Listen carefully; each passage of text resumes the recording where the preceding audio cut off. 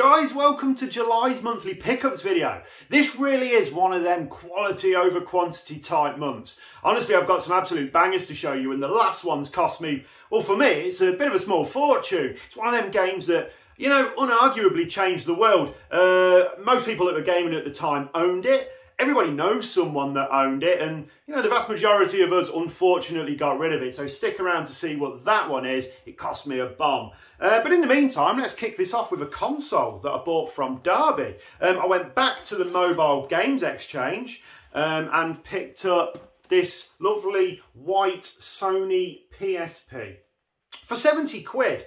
It wants a little bit of a clean up, but you know, I've got a black one, but the white one looks absolutely great. And this is going to be going on display over on a shelf over in that direction that you guys will see when I actually get round to doing my full Retro Games Room tour. Trust me guys, it's coming. Just got a few more bits to deal with in the room before then. But yeah, they chucked in this case with it. So for 70 quid, a nice white Sony PSP. Right, next up is something a little bit different. Now, that's the Advanced Dungeons & Dragons for the Intellivision. Now, I've not got an Intellivision, but this was a £5. And I do like Dungeons & Dragons sort of merch. I just think that D&D stuff's really cool. I like the whole fantasy genre in general. So, yeah, that artwork there looks great. The gameplay on the back looks, well, let's just say simple, shall we? It looks incredibly simple, especially by today's standards. But yeah, it opens up like that, which is pretty cool. There's the cartridge, pretty basic. We have the Advanced Dungeons & Dragons cartridge instructions there. But this is my personal favourite, is this particular manual here. Look how excited all these extremely 80s people are about playing this. I just think that's fantastic. Look, how great is that? Anyway, yeah, so that's the AD&D for the Intellivision. So that's definitely a unique one to have on display. So yeah, chuffed to bits to have that one. Now, I'm going to go God of War on you guys for a little bit, because the next three things it's all God of War stuff. Only one game though, so I'm dedicating this to my friend Mike, who you'll have seen in my last video in Liverpool, the CEX pickup. So Mike, these ones, well, they're not actually for you, but I'm dedicating these pickups for you, bud. And that's God of War Chains of Olympus for the PSP. Not played this one. Comes highly recommended by the gentleman that I'm dedicating them to. So yeah, for the PSP, inside we have the UMD and the instruction manual. Now, it's not in impeccable condition. I think with a bit of a wipe over, it'll look a little bit better than it does. But yeah, I am pleased with that. Very pleased to have God of War, Chains of Olympus on the PSP. Right, okay, now we have this. The elastic band went up there somewhere. As you can see, I've got some framed posters here, and I'll be doing the exact same thing with this one. So we have the PS Vita's God of War collection poster. Hopefully I've got all of that in the frame. If not, guys, I am sorry. But yeah, as you know, I've actually picked up this only last month, the actual PS Vita God of War collection. So I'm pleased to have that, and I'm looking forward to getting that one in a frame. So yeah, a bit of a poster there. That'll be awesome to have on the wall. Do like my God of War stuff. This one is an extra special pickup because this was £3 from a charity shop. And I have never ever picked anything up so fast from a charity shop in all my life. And that's this absolute beast of a statue. Now, I'm assuming, guys, that this was the collector's edition bonus for God of War 3. Correct me if I'm wrong. Let me know if I'm right.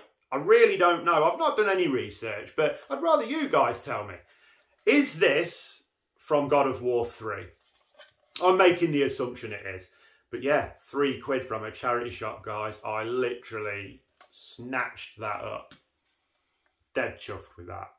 That's so cool. So yeah, Kratos. So that's the God of War segment over. Oh, sorry, dropping him now. So I did say I'd spent quite a lot of money on this next pickup. In actual fact, I'm kind of embarrassed to say that I spent £130. But I did mention before, it's one of them games that definitely changed the world. Everybody knows something about Pokemon Red for the Game Boy. You know, it was really important for me to get this one back into my collection as quickly as possible. The other one that I feel the exact same way about is the original gold-covered version of Link's Awakening for the Game Boy 2. But this is one of them.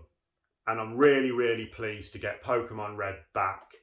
Now, I want to say it's immaculate. It's actually not. There's a slight dink in this bottom corner here, which of course bugs me, but not that much.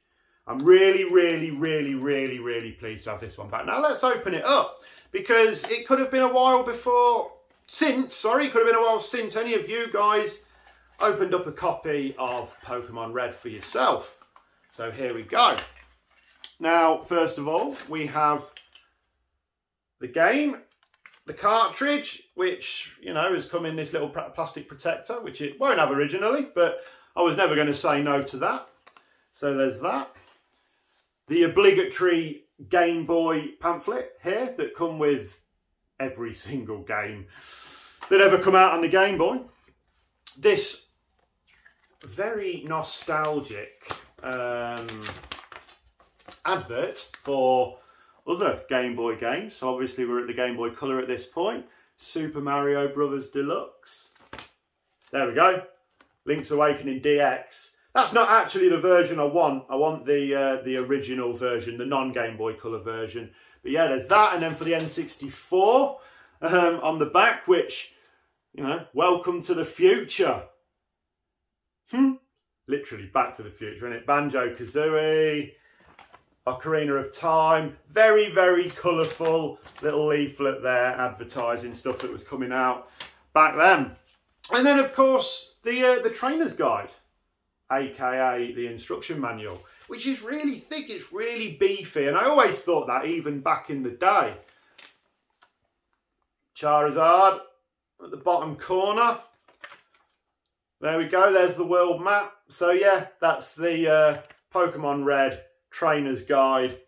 Guys, I'm really, really, really pleased to have that one back in the collection. I know it cost me a lot of money, but it's done now. I have it. And absolutely no regrets whatsoever. Guys, I hope you enjoyed that. They were my pickups for July 2022. Guys, if you enjoyed it, please consider liking and subscribing. I do this every month. I've got more video game retro shop tours coming out. I've got another charity shop tour. There's always CEX videos coming out. Guys, consider whacking like. Take care of yourselves. And I'll see you again next week for another video. Cheers, guys. Later.